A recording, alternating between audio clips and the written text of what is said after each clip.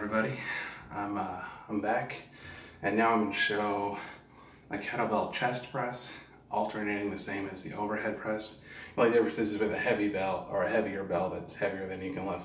Just want to lay off to your side, position the bell in a diagonal fashion underneath your palm, and then using your body, just lift it up with both hands.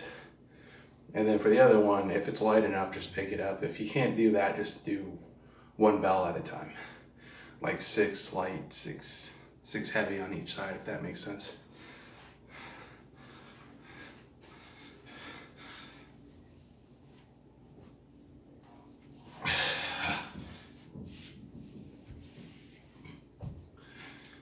And then I'm gonna lay facing up with my head facing this way so you guys can see it.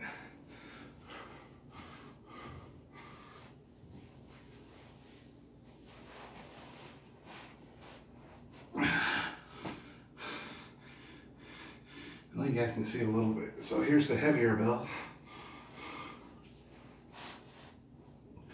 See how my hand is in there at an angle?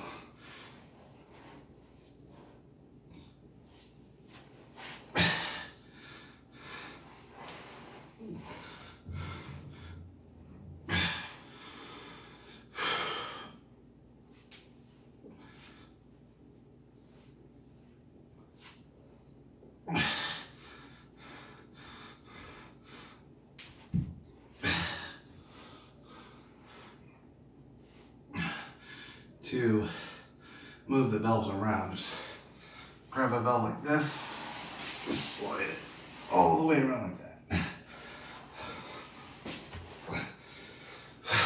that. Same with the little one. You always want to let some other object carry the weight if you can, if you're not using it. Same thing. So, put your hand in there at an angle. Be sure to pull it close to you.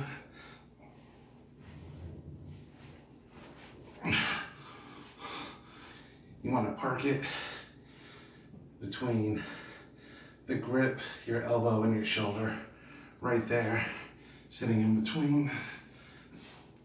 The same with that one.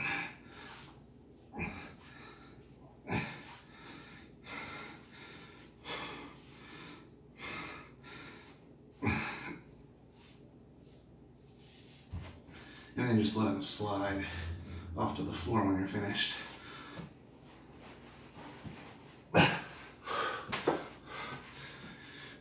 That was the chest press. A little hard to see, but the key is not really the press, it's just getting the kettlebell in a diagonal position for the heavier bells and using both your hands to put it in your shoulder / armpit area and let it rest. And then that's where you let it rest while you do the push out. If that makes sense. It's kind of hard to see. Next I'll be showing the same thing, only incline, and my body is just going to be inclined with a bridge, and it's going to be the same type of press, hitting the lower chest.